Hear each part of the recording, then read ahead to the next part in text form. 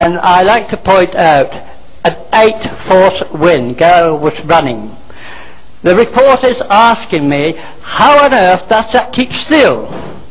And I am explaining to him that those white sections, can we put the flash on the lower part, they're the sections of the body that's been open.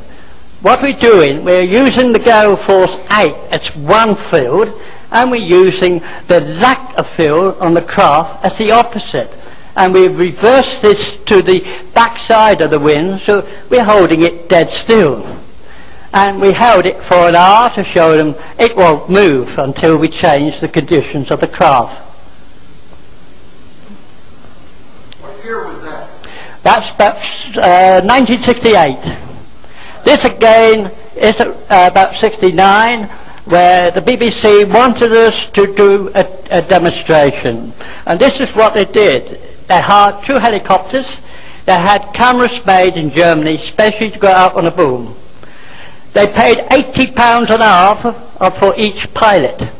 And they believed, and I did tell them they were wrong, but they said they were right, that they would capture that craft taking off across the country to the final marker that they were setting up for the test. And that would be time check. The cameras are all in place, and they say, well, John, we're ready. You're sure? Yes. All right. So I gave the command for the engine to speed up, and she took off. I didn't put no support weight at the top. And boy, it went. And within 3 seconds, we got the call from the RAF radar to say that it is at the height for the test run. So I swung it round and sent it off to Cornwall. They missed it too. At Cornwall, we were notified that it had crossed the point. We returned it back to Mortimer. The time rested. All the money they spent was a sheer waste of time. We were lucky, 2 or 3 camera people did catch it from the ground. But as you can see, there is a large electric pylon in the background. The speed of this compressing the air distorted completely the background pylon. We're not sure whether it actually rained from that compression. It probably is, but we couldn't get near enough to check. We were all too busy. Now you may wonder, what was the record time? The record time was that between Mortimer and the edge, the end landmark of Cornwall, it took 3 minutes to get there. Well, I would say we're looking at about 100 odd miles. And that was a model being withheld from the maximum speed. It wasn't touching anything. We were only just satisfying the media what it could do. And that was only a model. You don't think a sonic boom at that speed? A sonic boom? Could you make a sonic boom?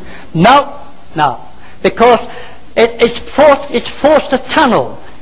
We'll be explaining this a little later. Here is, somebody caught this picture, they shouldn't have got it, but here's the transmitting equipment. Away in the distance, we are bringing the craft towards us. Now, I think many of you would be very interested in what you see in a disc shape. If you're shown a photo of a disc, if it's completely circle, the person taking it is looking straight up. No other point will give you a circle picture. We know, we have thousands of photographs. If they say that they were standing so far away, then that picture is a fake. If you see an elliptical shape picture, and they say they were underneath it, that's a fake. So for elliptical shape, you have to be some distance away, and you're taking it at an angle. If you see a diamond shape, then that particular shape is coming right sort of diagonally towards you. And it's the way the centered diamond look tells you which diagonal route it was taken to the person taking the picture. If you see it's a long strip, then it is shooting past you. It is going parallel to you. Simple little pictures tell me a lot, because we have put crafts to the test to find out how they look in a photograph. Now, this particular picture is taken from another craft. We have taken up because a lot of the people at the show wanted to know what it looks like from above. So we've taken the craft up and taken a shot. We also have taken the craft down and taken a shot from underneath. Is that on the next shot? Now, underneath is completely black. Now, that's because of the way they have taken it. There are points where you take it, where you can see the mirror image of the ground condition, whether it's trees, or whether it's big lumps of ground, it will colour it. It acts like a mirror. When you see it's with nothing mirroring on it, it means that the person was standing at such an angle that you can't see the mirror image being projected by the bottom of the craft. Here's another view taken by the second craft from the top, because we took 2 or 3 at different points, so that people can see it still remains that particular condition. And the best, we took them in the evening so you can see it. That's another shot taken from underneath. Again, the person taking it is obviously at a diagonal to it, so you cannot see the mirror image on it. This is Schiphol, the airport I did my international flying in, when I took passengers to add weight to the aircraft. And as you see, we are projecting the 21st century. Schiphol is actually developing as a new section to the airport. And I think you will realise that the 21st century is going to look quite different to what we know. John Thomas and his son has produced an image of the disk in space. These pictures are in the books, trying to give you the idea, the image of the craft, so you get used to the picture, so when you see one next time in the sky, you'll know who it is and who to blame.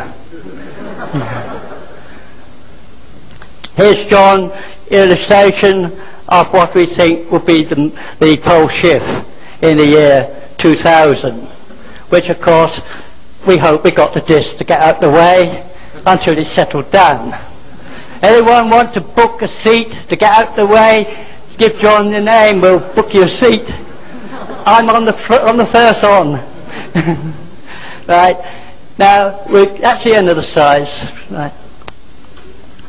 Right, I try hard not to make technical things hard. I know, I have to attend lectures and you can fall asleep very quick. I don't like you paying to come to sleep when I'm talking. You can go home and have it free. When you come here, I want to try to capture your mind into the interest of new technology.